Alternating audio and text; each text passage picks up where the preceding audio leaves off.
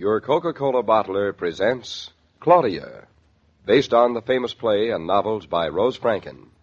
Brought to you, transcribed Monday through Friday, by your friendly neighbor who bottles Coca-Cola. Relax, and while you're listening, refresh yourself. Have a Coke. And now, Claudia. Oh, what was that? The alarm clock. Coffee, it's too early. The room's still dark. That's because the blinds are down. Oh, nonsense. We haven't got any blinds on our windows yet. Right. These are not our blinds, and they're not our windows. They're not. No. Close your mouth and open your eyes, and you'll see what Santa Claus has for you. Oh, nothing doing. If I open my eyes, I'll wake up. You tell me what he has for me. Good morning, David. Good morning. You know, I was dreaming we were asleep on the farm. The sun was shining in the window, and when the alarm clock rang, I dreamt it was a rooster. I'm going back to sleep. Good. Give my love to the rooster. David, why don't you reset the alarm for 10 minutes from now? It's still early. What's the use of 10 more minutes? Oh, lots of use. Anyway, it won't take you as long to get to the office from here as from Eastbrook. Oh, go on, David. Indulge yourself. Let's sleep another 10 minutes. All right, just 10 minutes, though. And to make sure it's no more than 10 minutes, I'm going to reset the alarm clock. That's all I want. 10 minutes. There. Ooh. Except I don't think I can. Can what? Go back to sleep. You know the trouble with me is that once I'm awake, I'm not asleep anymore. Come again? I don't overlap. Once I'm awake, that is that. Then tell me, how do you like waking up in New York? I love it, I think. Don't you miss Eastbrook? Only when I'm asleep. Oh. Actually, my worst suspicions about myself have been confirmed. They have? I have a horrible confession to make. Dare I hear? You have every right to know. I am a lazy, good-for-nothing David. I love staying here at Julia and Hartley's with butlers and maids and all the rest of it. Well, you'd be a fool if you didn't. You don't mind? I'm delighted.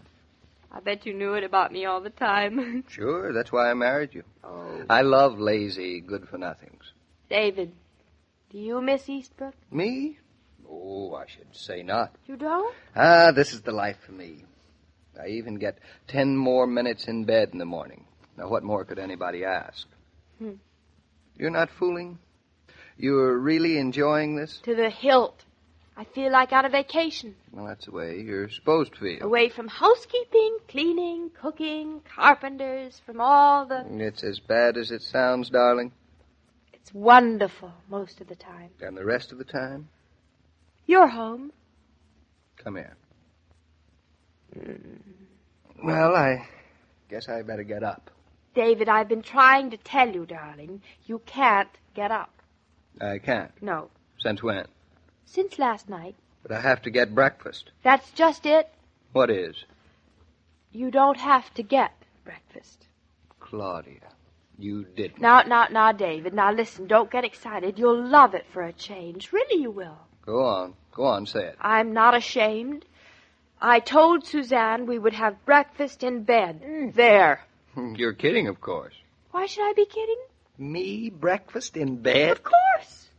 We're on a vacation, aren't we? You just said so. Now, don't take darling, it back. I have to get up and shower and get to the office. I haven't got time. You're on a vacation till after breakfast. You said so. So you will eat in bed and like it. Now, just ring that little bell over there on your night table. Suzanne will know what it means.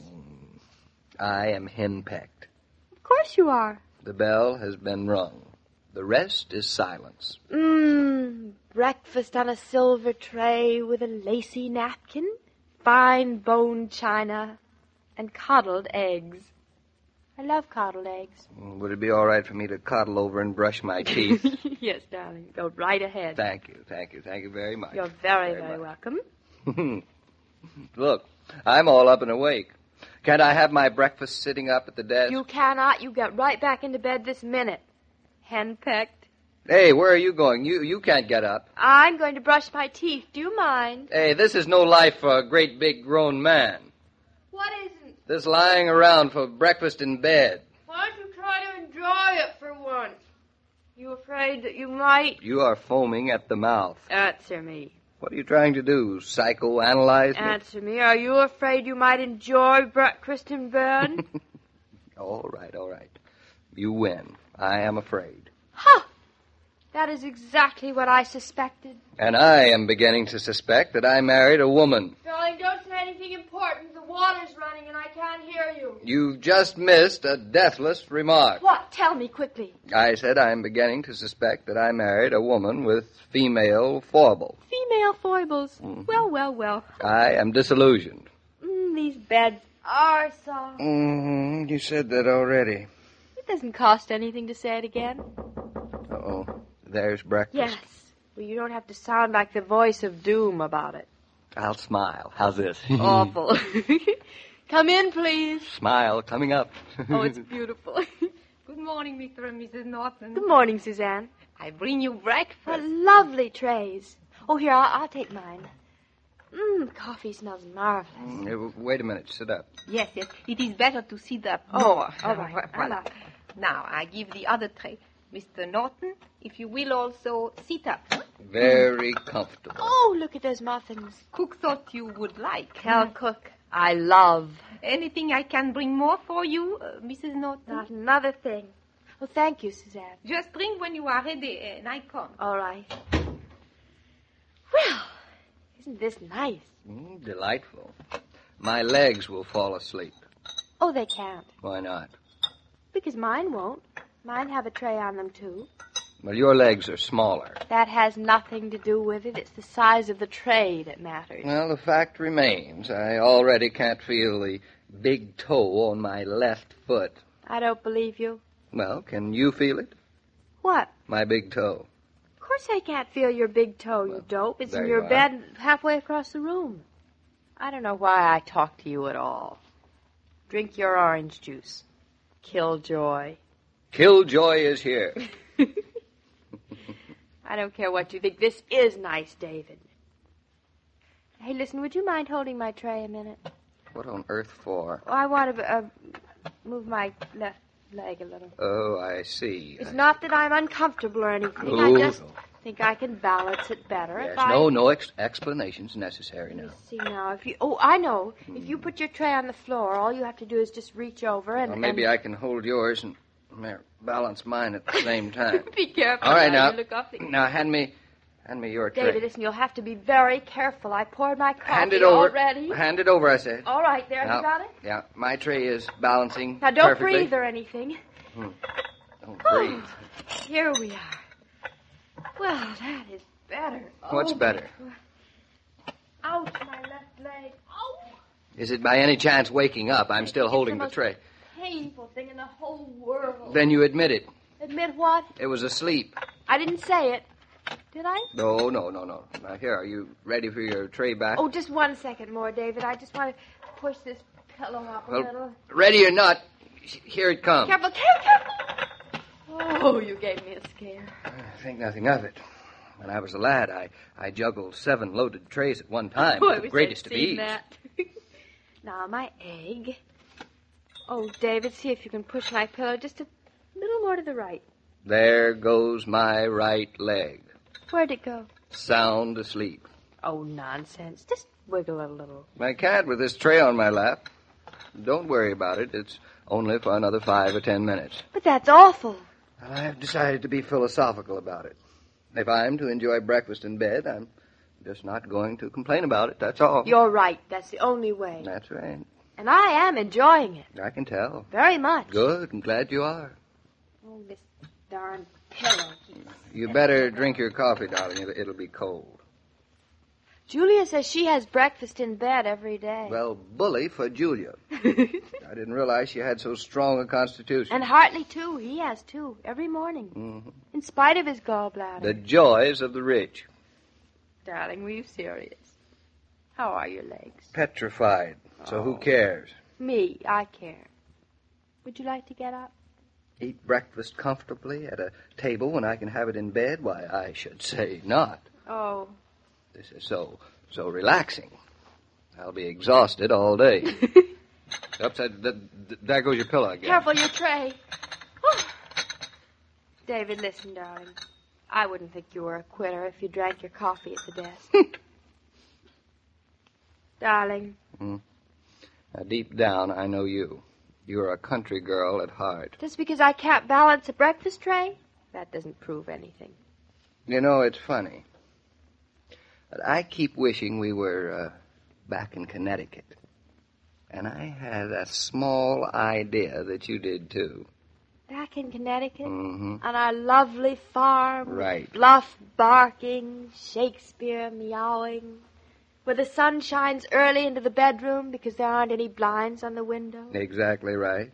Where breakfast is in spite of electricians and carpenters and trains to catch.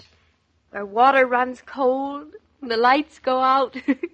Where it rains and rains and rains. And rains. You're right. I wouldn't blame you if you didn't prefer it to all this. You wouldn't? No. That's good.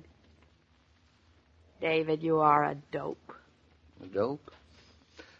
Yes, I guess I was to have bought the farm in the first place. Darling, take that look off your face. Don't you know yet that I prefer breakfast on the run to breakfast on a tray? And that I'd rather be a farmer's wife than an architect's wife any old day. Oh, you would, huh? I would. Well, I wish I were as sure as you seem to be. You know, you seem to love all of this. Anybody rich can have all this. I just like it because it's here. But, darling, I've learned that it's a very special gift to wake up with a rooster instead of an alarm clock. Now do you believe me? Believe you? Here, come here. Come here, farmer's wife. I'm here.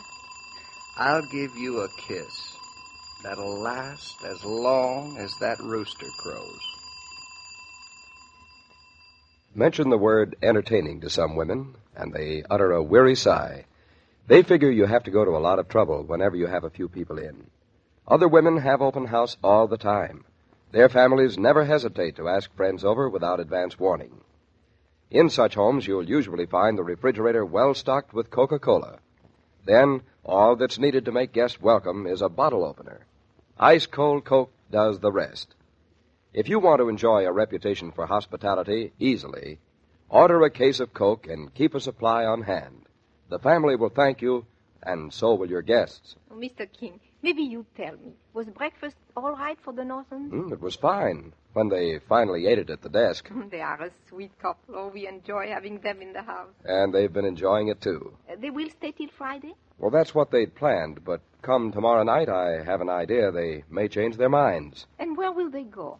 To the most logical place in New York, and you'll find out where it is tomorrow. Every day, Monday through Friday, Claudia comes to you transcribed with the best wishes of your friendly neighbor who bottles Coca-Cola. So, listen again tomorrow at the same time. And now, this is Joe King saying au revoir.